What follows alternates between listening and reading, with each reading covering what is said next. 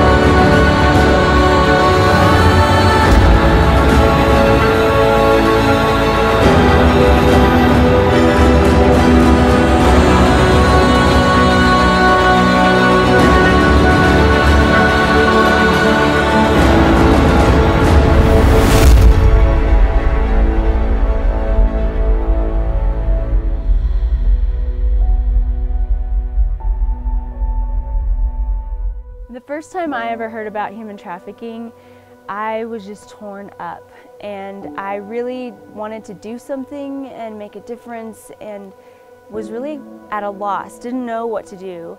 And as much as I could, I gave, and that was kind of it for me. And it was several months later that the novel Children of the City was birthed out of a dream I had one night. I woke up one morning just totally captivated by this story and just began writing on pages everything I could remember.